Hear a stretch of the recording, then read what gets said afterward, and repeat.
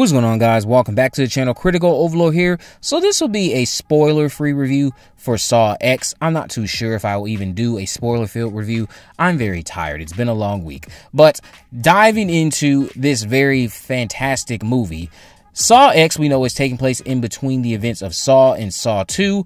A sick and desperate John Kramer travels to Mexico for a risky and experimental medical procedure in hopes of a miracle cure for his cancer, only to discover the entire operation is a scam to defraud the most vulnerable. Armed with a newfound purpose, the infamous serial killer returns to his work, turning the tables on the con artist in his signature visceral way through devious, deranged, and ingenious traps. Saw X is directed by Kevin Grutert, written by Peter Goldfinger and Josh Stolberg. It is starring Shawnee Smith, Tobin Bell, Stephen Brand, and several others who really do not matter because I need to start going over this review for, again, this very fantastic new entry in the Saw franchise. So Saw X delivers one of the most engaging games for Jigsaw thus far, and it has now become my third favorite entry. I'm going to put this right behind Saw 2. We were promised this would be John Kramer's most personal game, and it definitely lives up to the hype. Peter Goldfinger and Josh Stolberg do a solid job with this screenplay. Kevin Grutert brings it to life in a way that keeps you on the edge, while simultaneously making you squirm during the signature trap sequences that this franchise is known for. The screenplay takes its time to let us get to know our characters, or victims, I should say, something that I think has not been done in this manner in any other previous Saw entry. It digs into John Kramer as we knew it would, but it's done in a way that allows us to feel his desperation, that vulnerability, his imagination quite literally there, and longing for a cure to his brain cancer. It's a narrative choice that further humanizes him, fuels his motivations, as well based on, or it further humanizes him as well based on some of his more pleasant exchanges he has during this film. The writing decisions, which are brought to life wonderfully through Tobin Bell's fantastic performance, makes John's discovery of this scam a gut punch to not only him, but to you as a viewer. And a lot of you may find yourself siding with him during this movie. I wasn't taking any sides, to be quite honest. It allows a moral battle to constantly occur inside of your head while you are watching, because we know how Jigsaw operates, but we've never seen him work his way up to the game the way that Saw X allows us to. We see these people involved in this Peterson scam. We see them present themselves as these frauds, doctors, and then we see who they really are underneath it all. I wasn't taking any sides while watching, but again, this narrative decision, it creates such a dilemma in your head while you're watching, because I'm like, okay, I know John is wrong. I know that these people are wrong, but they did him dirty, and they kind of deserve what they're getting. But the thing about it is, since they wrote the story in this capacity, that's what is constantly having in my mind. I'm going like, well, this isn't right. But then again, look at what they did to him. But then again, look at what he's done to other people. It's the fact that they allowed the characters to firstly be introduced, spend some time with them, and then they got placed into the traps. That's what created that constant war that was waging on in my head of this moral conflict that I just couldn't shake the whole time, and that kept the film that much more engaging.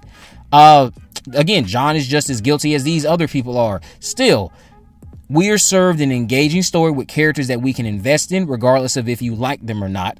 Admittedly, some are more well-rounded than others, but all parties are interesting nonetheless.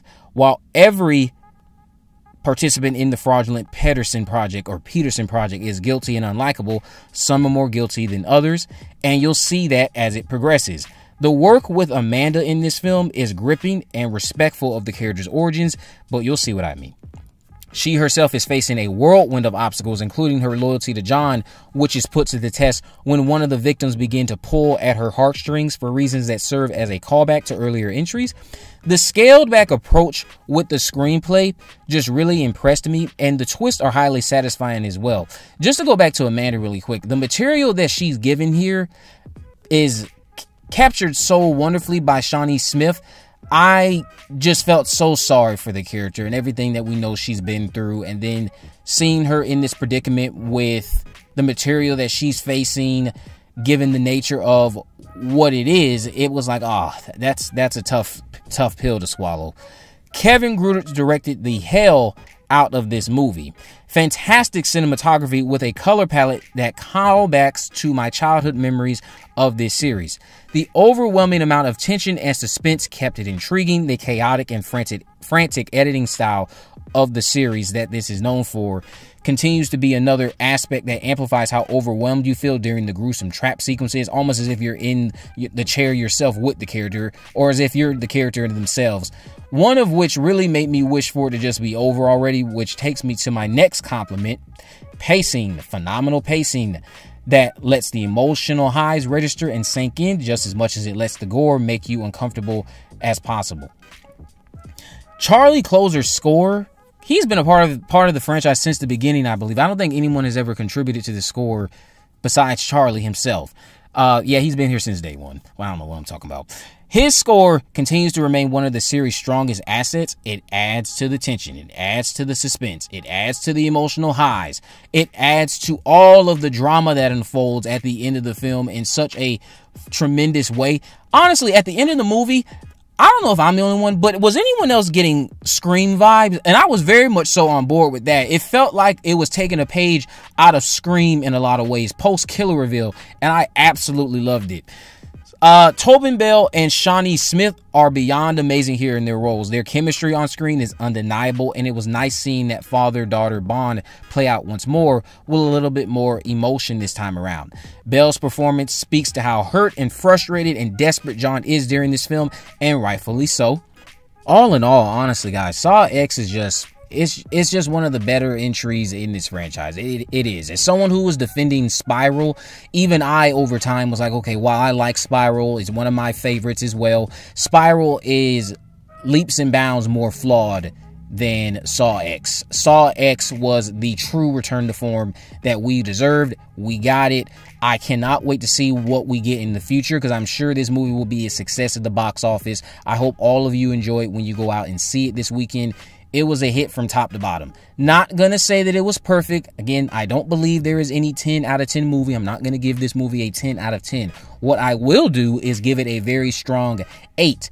I enjoyed the hell out of it. It is well crafted. It calls back to the series or to the older days of the series, while modernizing it, obviously, for a new generation, while still appealing to those who grew up with it like myself. Tobin Bell, seeing him back in this role, it was great. It was fantastic. Very nostalgic. A lot of nostalgia is felt during this film. I hope you guys again enjoy it when you see it later this weekend, or tonight even, because a lot of you probably saw it tonight and are watching my review out of the theater. But let me know what you guys think about this movie down in the comment section below. Did you enjoy Saw X? Why or why not?